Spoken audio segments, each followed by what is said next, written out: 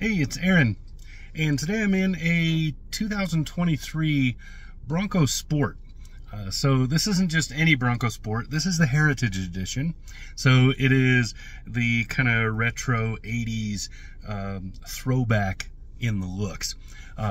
Really cool color scheme. I love the wheels on this thing. Yeah, I've already showed you a picture. But this is not about the exterior. There'll be a separate video for that. This is an interior walkthrough. I'm going to talk about what all the buttons and switches are. I don't believe I did this when I got one of these when they first came out. So it's worth kind of walking through and looking at all of the buttons and switches. If you're familiar with the Ford Edge and a couple of the other Ford crossovers, especially those smaller ones, then you will recognize a lot of the stuff that's in here. So yeah, let's get started. We'll start over on the left-hand door from the driver's seat and have a look around.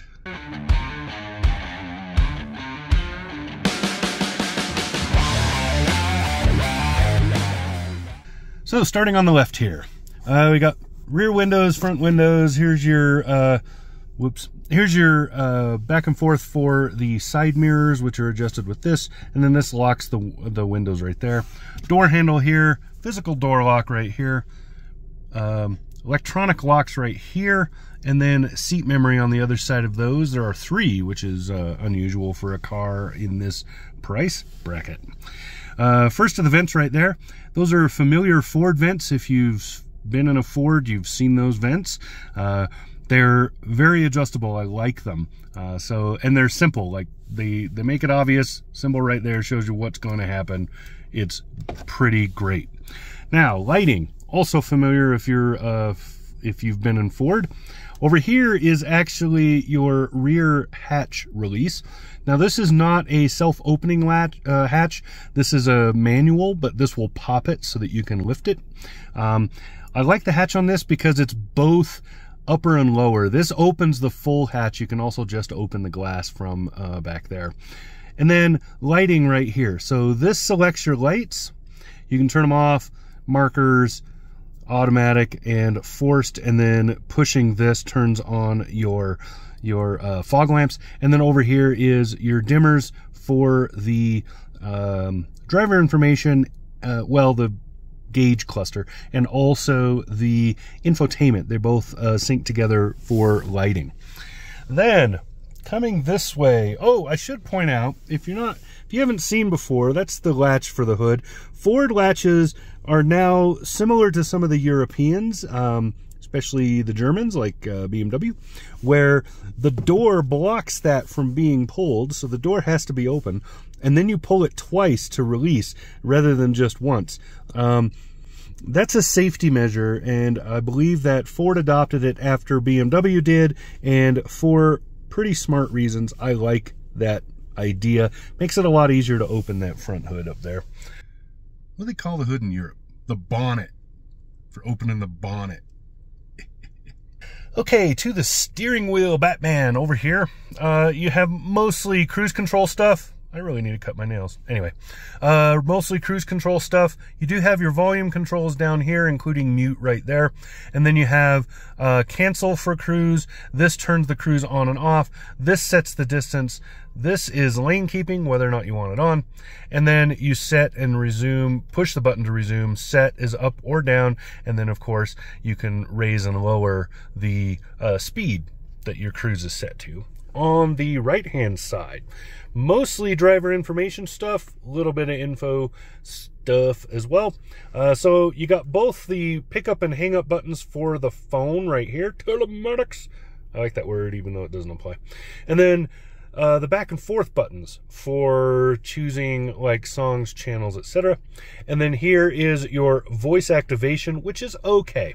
This does not have the upper package of Ford's Sync. It has that smaller screen with the Sync 3 system, so it's not quite as capable, but you know, this has the walk you through the menus, say yes or no for most of the stuff, and it works pretty okay. It's just slow.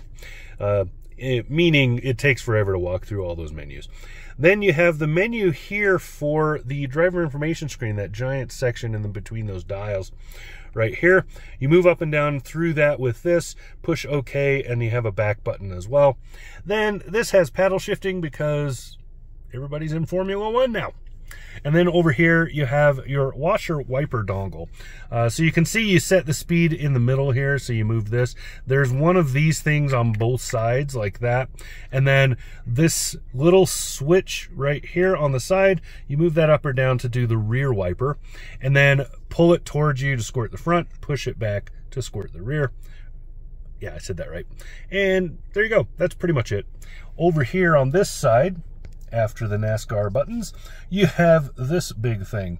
This dongle, it looks big because of where I have the camera. It's the same size as the other one. Just looks big. So this is lighting up and down for your signal turns, the order you should be using them in. Back and forth for brights. And then on the edge right here, you can just see that button.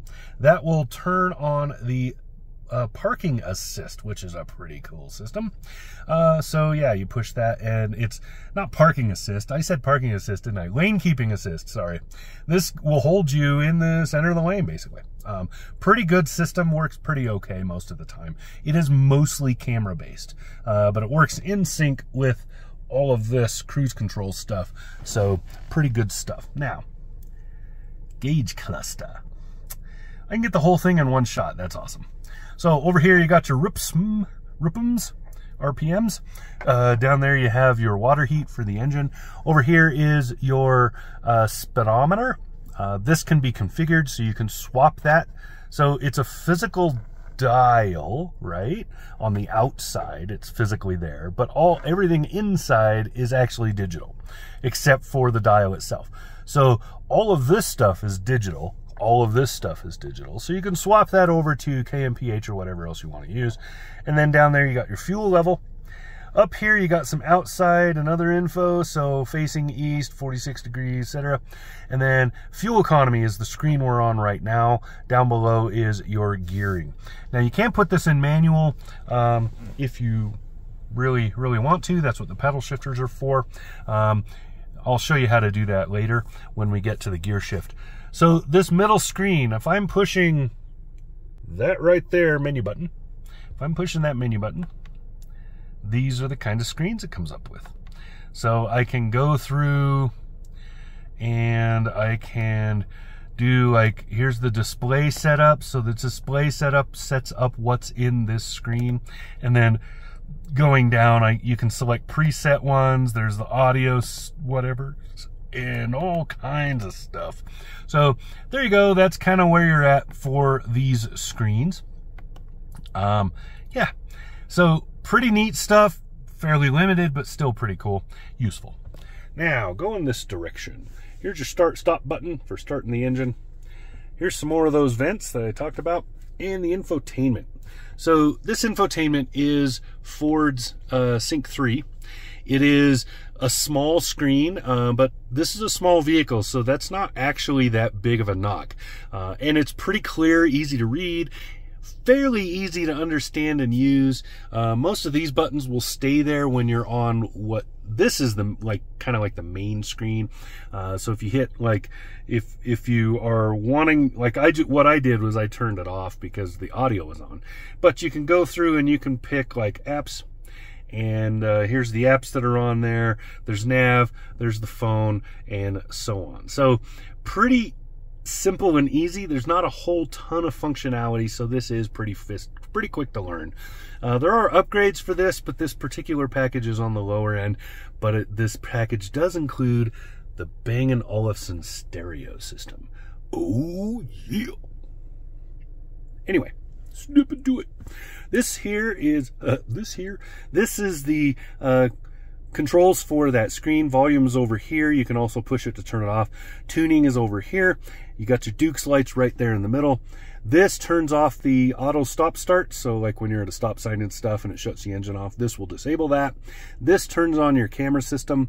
And then this is supposed to mute, and it usually does, but not always. Sometimes it just ignores me. I don't know why. It's probably this particular vehicle doing that.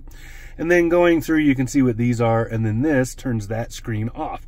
So if you don't want to look at it, you shut it off. All the way off or back on. So that's what this button's for. So if like you don't want this distracting you, right? So you just do that. So it's just a clock. Night driving, you're tired of the light in your face, you just turn it all the way off like that. This does not turn off the whole system. So it just turns off that. Your radio is still working, all of that good stuff. So there you go. This is an awesome cubby with a little rubberized thing in the bottom of it. So this is a great place to throw like an extra phone, some keys, other stuff that you could just kind of carry around and need to stash. And then going down, you can see the airbag warning there, and then this is all climate control stuff.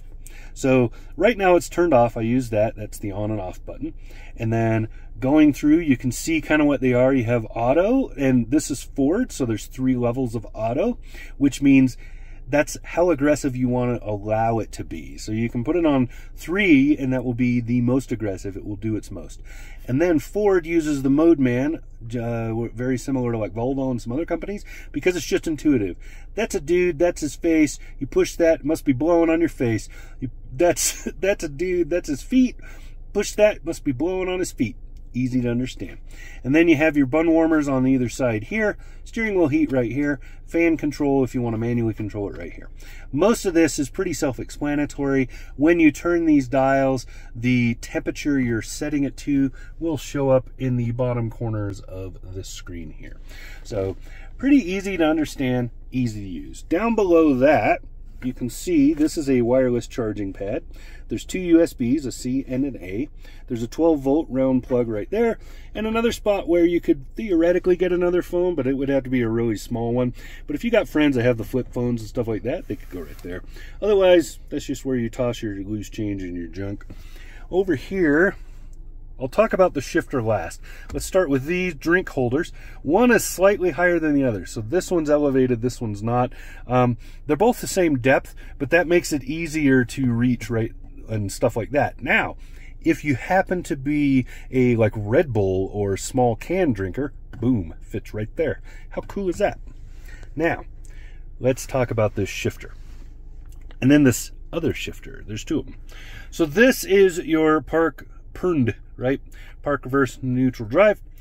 But if you rotate it and you're in drive, you can push the manual, and now it is in manual shifting mode, and you use those paddle shifters to do the work.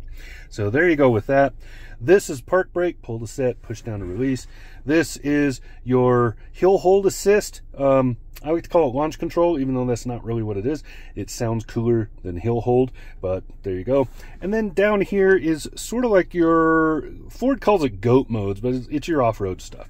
So you have a hill descent right here, control that. Here you have 4-wheel lock, so you're locking 4-wheel drive, making it 50-50.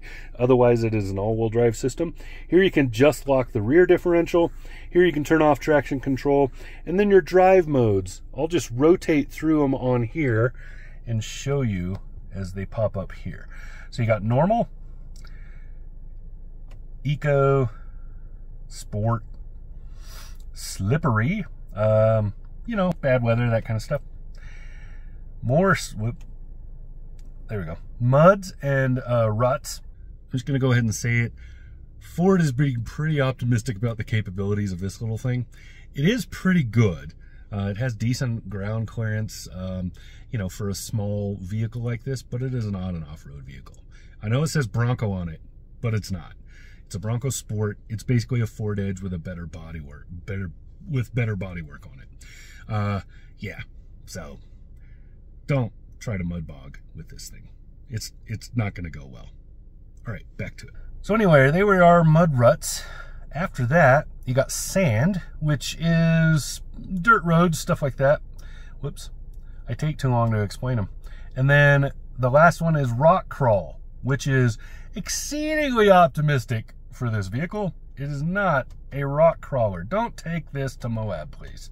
You will wreck it. If you even get, yeah. I know you'll get to Moab in it. It drives great on the highway, but once you're at Moab and you try to go off-road, you're screwed. All right, Here is the Ford stuff that they always like to put in them. This particular one announces that it's the Heritage Edition Bronco. It is actually a Bronco Sport, completely different vehicle. Ford gets really confusing with that. They're really pushing the branding. So you have a pretty decent armrest right here. You have half decent amount of storage, a couple of USB-C plugs. Then you have this seating, which is really good. I really like this seating. And yeah, then you have a lot of black on black on black, but at least they went with the kind of taupe colors up there. And you can see the leather color really carries throughout, which is great. So there's the back seats. 2 on the outboards is fine. It's adult friendly back there even. You got pretty good headroom. Middle seat's a chump seat. Lots of cargo space. I'll show you a picture. So this Heritage Edition has a couple other things. There's a sunroof. There's I think that's about it. I'm not showing you like the taco holder and stuff because every car has that now. Yeah, for the most part, this is a Ford Edge with a better body. Tiny little 2-liter 4 under that hood, but it puts out a lot of good power, and it puts it out just right for the size of this vehicle. So no complaints at all with that. The all-wheel drive system is pretty good. We didn't have terrible weather this week, but I did dirt road it and stuff just to feel it, and it does a really good job. But like I said, those drive modes with like mud and rock crawling and whatnot. Yeah, this is not an off-road beast, and I dare say you cannot modify this to become one. I don't think it's going to work. You could put 2-inch lift on this and bigger tires and it's still going to be terrible for that kind of stuff. Not what it's made for. Go to the full-size Bronco if that's what you're looking for. The Bronco Sport, which I wish Ford had named some other way, because it is just confusing. A lot of people assume that this is the same as the other one, and then they further confuse it by putting those extra drive modes in it for no reason. But anyway, the Bronco Sport. It's a great little drive, really good car. I really like the way it gets around town, the way it hauls stuff, way more stuff than you would expect.